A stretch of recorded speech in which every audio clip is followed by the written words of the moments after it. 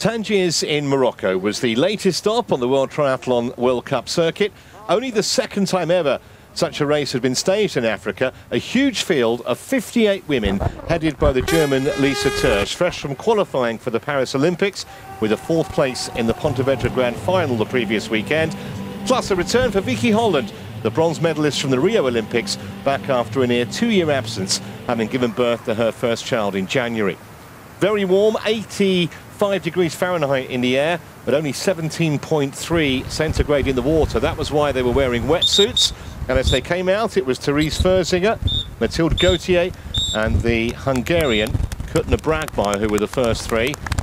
Around about 9.5 minutes to swim time. The question was, could that trio get away and stay away? Chasing pack were around about 13-14 seconds back when they got onto the bikes, and initially that leading trio doing a very good job of staying clear of their pursuers.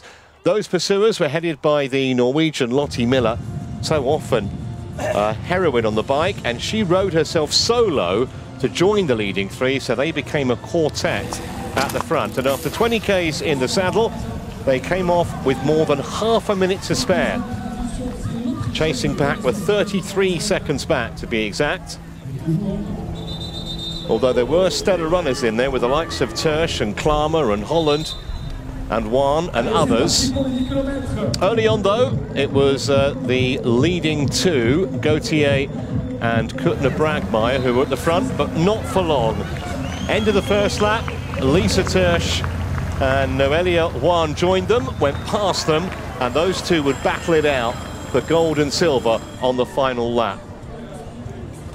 Halfway through that lap, it was the German that finally got herself some daylight, and she went further and further away from the Spaniard.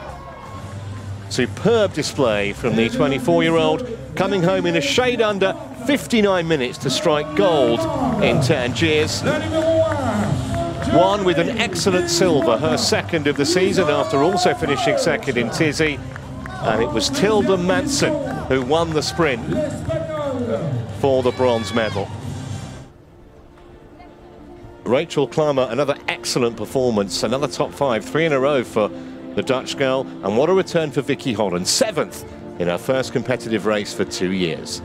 I knew I wanted to get as much advantage as possible before I start to run, so I tried to make sure that I'm in the front of the group and have a good transition, and I managed to do that. Sometimes when it's important I can do good things, so yeah. She certainly did good things today, Lisa Tersch. Her first World Cup win for 4 years, won her second medal of the season. Tilda Manson still just 19 with the bronze.